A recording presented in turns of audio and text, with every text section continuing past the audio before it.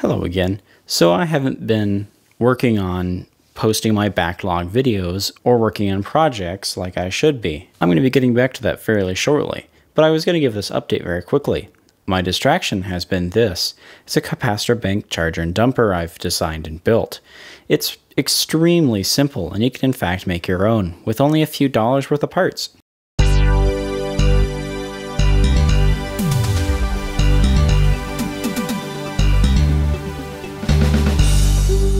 It all started when I was working with inductors.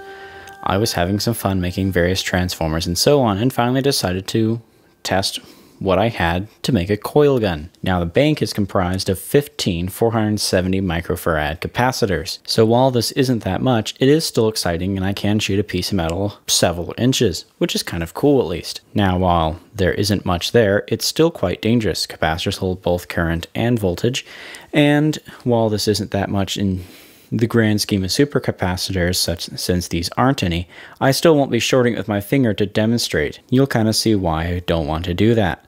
Let's take a physical overview of the box. I can't even realistically say the magic happens here. It's very simple, and in fact this could be replaced with just the alligator leads you see coming off of it. Inside of here I have a 30-volt DC power supply and a switch that controls whether or not it's disconnected or it's charging the bank.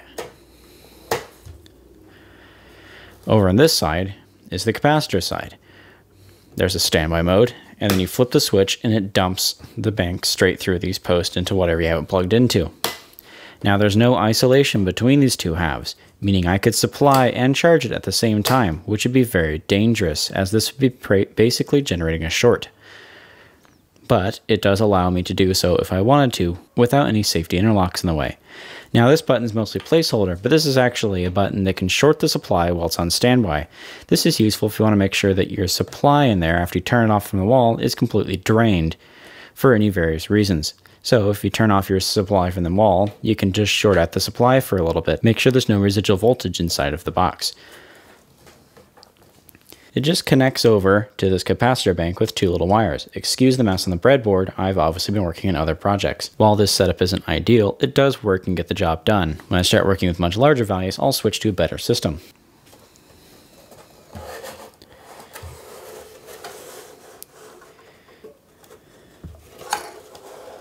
Inside we can see the horror of an organization. Mostly the fact that I use solid core wire, which could be useful later on, but currently makes it very difficult to open and close. It's also kind of just out there. I've at least soldered on the wires to the contacts on the switches, but that's not too safe anyway because I have it just open to where if you were to open the box you could touch it. Of course these screws in the back are just as dangerous since you could touch them quite as easily. Here's the 30-volt supply, and here's kind of the magic that makes this doable. I grabbed this one at a thrift store several hours away from my house, but I've recently been seeing these exact ones show up at ones near me, so I can kind of conclude they're very common. And realistically, they're not too extreme either. It's just a simple 30-volt power supply. There's not much current coming out of it, so it's nothing extreme or too dangerous on its own. It's still fairly close to lethal amounts, but you should hope that your body isn't completely covered in water, and you'll probably be perfectly safe messing with it. Again, caution. The magic here is that you could make your own supply for extremely cheap. That was about $1, and the other ones I've seen were marked at $1. And then one obvious note is make sure that your capacitors have a higher voltage rating than your power supply. You don't want it to be the same or under, otherwise fire and so on. So the caps I have are rated at 50 volts, and so 30 volts is very conservative of me. Hooray.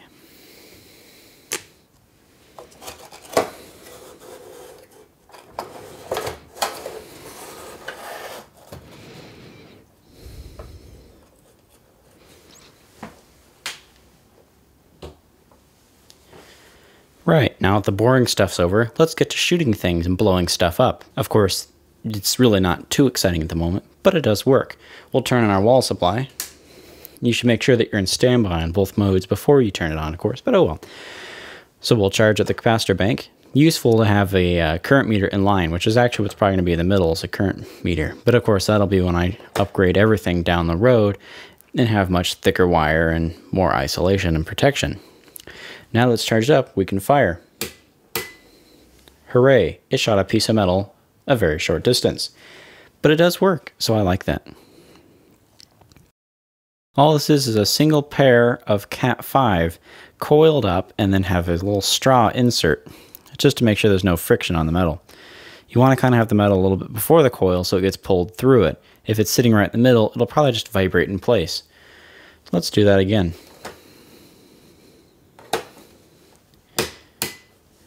There we go, it shoots. Now let's kind of circumvent some of my safety and protection stuff here and attach leads directly to the capacitors. So now, if I were to touch these together, it generates an instant short. Let's show why that's kind of significant. Here I have some wire attached onto the end of these alligator clips. Watch what interesting happens.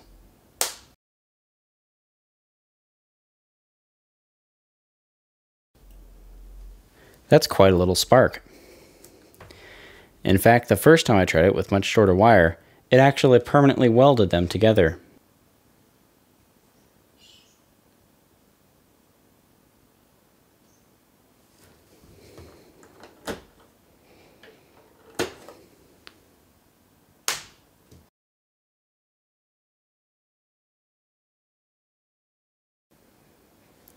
As you can see, that's quite a little spark and pop. It's like your own little miniature firework. Let's take a closer look at that. I'll set up the mic so you can hear it better.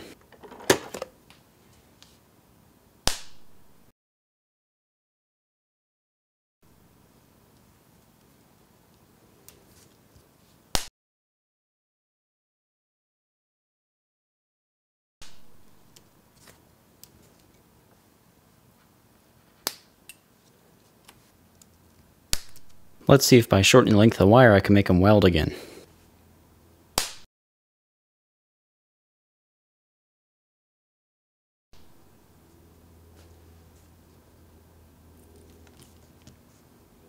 I'd have to say that actually worked. They do of course still come apart, but it's quite novel at least. Something like blowing up an LED never gets old.